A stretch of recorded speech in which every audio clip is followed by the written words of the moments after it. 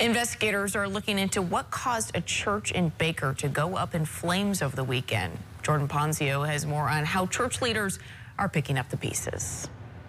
Brittany, this isn't the first time Reformation Church has been hit by disaster, but church members told me it just allows more room for the Lord to work. It hurts, you know, and the Lord's been good to us. We've been experiencing some growth. Some families have been joining, and things were kind of on an upward trajectory. Church officials say the building in Baker is a total loss after an electrical malfunction in the attic caused the sanctuary to go up in flames.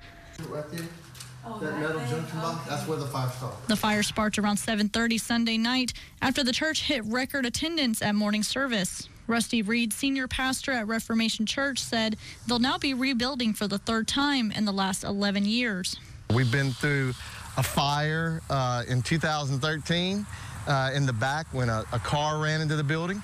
And in 2016, we had water up to the middle of the windows. And this is just another one of those things that the Lord's going to bring us through.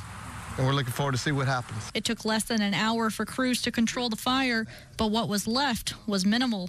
Our piano, our sound system, all of that looks like it was damaged.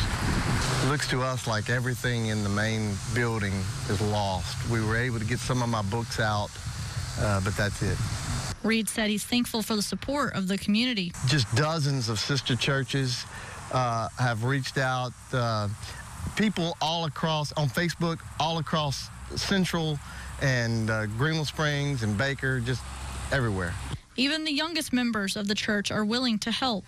Bring you some logs so y'all can build the church's roof back. Reed said rebuilding the church is just superficial. We just look at it as an opportunity for the Lord to move and to work, and He's never let us down, and He never will.